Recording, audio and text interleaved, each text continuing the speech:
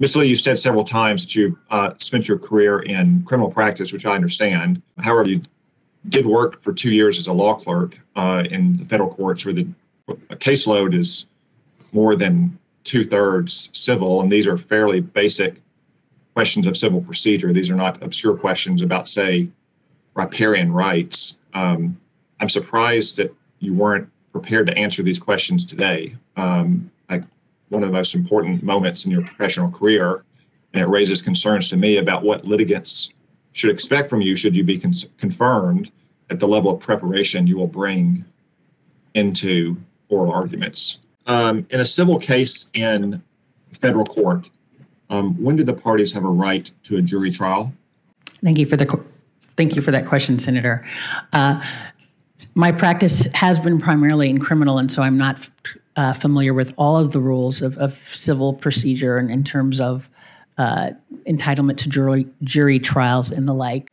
So, Ms. Lee, I understand you've spent most of your career in criminal law, but this is a fairly basic question about when a civil litigant has a right to a jury trial. You don't have an answer to that question? Thank you, Senator. No, I don't.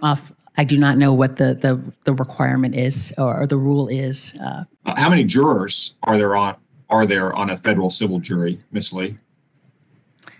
Thank you, Senator. My understanding is that in the context as well of a civil jury trial, that an individual is still entitled to 12 jurors. Although, as I said, I have not practiced in the civil context, and so the specific procedural rules I have not had occasion to be familiarize myself with, I should say. Okay. They're entitled to at least 6 and no more than 12. Can subject matter jurisdiction be waived in federal court, Ms. Lee? Subject matter jurisdiction? Yes. I do not, thank you for the question, sir. I do not believe that subject matter jurisdiction can be waived. However, as I said, I have not practiced civil litigation. That's right, it cannot be waived. For the purposes of determining diversity jurisdiction in a federal civil case, in what states is a corporation considered a citizen? Thank you, Senator. I'm not positive about that. My understanding, I will say I'm not positive what the rules are on when a corporation can be considered.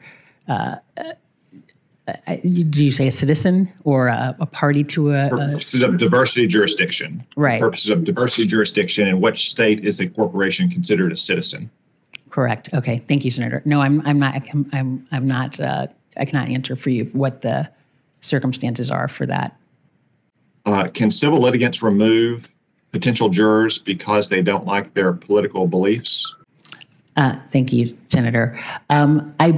I am not positive on what the rules are on that. It does not present the same claim, the same issue, certainly in the criminal context where there are limitations on peremptory strikes, but I'm not familiar with the rules for the jury service and use of peremptories in the civil context. Yes, I hear you, Mr. Chairman. Thank you. I want to thank the witnesses, too, for their appearances. Both of you have spent your careers as a criminal defense attorney. Have you ever represented a terrorist detained at Guantanamo Bay? We'll start, Ms. Rossman, with you. No, Senator. And Ms. Lee? No, Senator. Have you ever represented someone charged with a terrorism offense under federal law? Ms. Rossman? I have not personally, no. Ms. Lee? No, I have not, Senator. Okay, thank you. Ms. Lee, in a civil case in federal court, when do the parties have a right to a jury trial? Thank you for that question, Senator. My practice has been primarily in criminal, and so I'm not familiar with all of the rules of civil procedure and in terms of entitlement to jury trials and the like. Certainly, though, I have experience, as I noted before, in terms of figuring out new issues when they've been presented to me and determining what the law is and how it applies to the particular circumstances. So, Ms. Lee, I understand you've spent most of your career in criminal law, but this is a fairly basic question about when a civil litigant has a right to a jury trial. You don't have an answer to that question? Thank you, Senator. No, I don't. I do not know what the requirement is or the rule is for entitlement to a jury trial in the civil context. As I said, I have a lot of experience in figuring out unfamiliar areas of law, and certainly when those are presented to me, I start with the specific claim being presented and work through the law and what I need to figure out to answer the question at issue. Okay. The Seventh Amendment guarantees a right to trial by jury in all cases where the value in controversy exceeds $20. How many jurors are there on a federal civil jury, Ms. Lee? Thank you, Senator. My understanding is that in the context as well of a civil jury trial, that an individual is still entitled to 12 jurors. Although, as I said, I have not practiced in the civil context, and so the specific procedural rules I have not had occasion to be familiarize myself with, I should say. Okay.